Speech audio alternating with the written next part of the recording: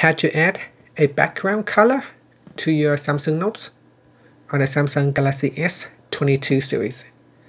First, let's go back to the home screen by tapping on the home button at the bottom of the screen.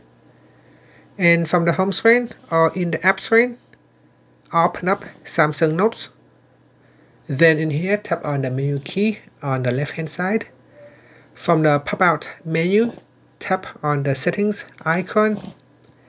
Next, we go down and tap on Style of New Notes. In here, tap on Color and select a color that you would like to use. In the template, you can also select whether you want to use grid or no grid.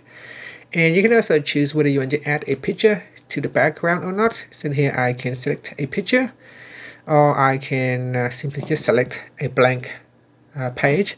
So that is entirely up to you. If you want to create, if you want to add in a picture background, you can do so as well.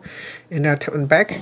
Now you can see that when I create a new note, it will have a green background as well as a picture background. And if I remove the picture background from the settings, so I will choose a blank default page. And for color, I will select, this time I will select yellow.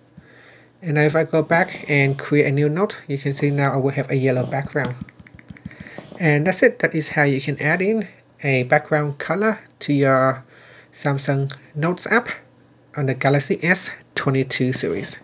Thank you for watching this video. Please subscribe to my channel for more videos.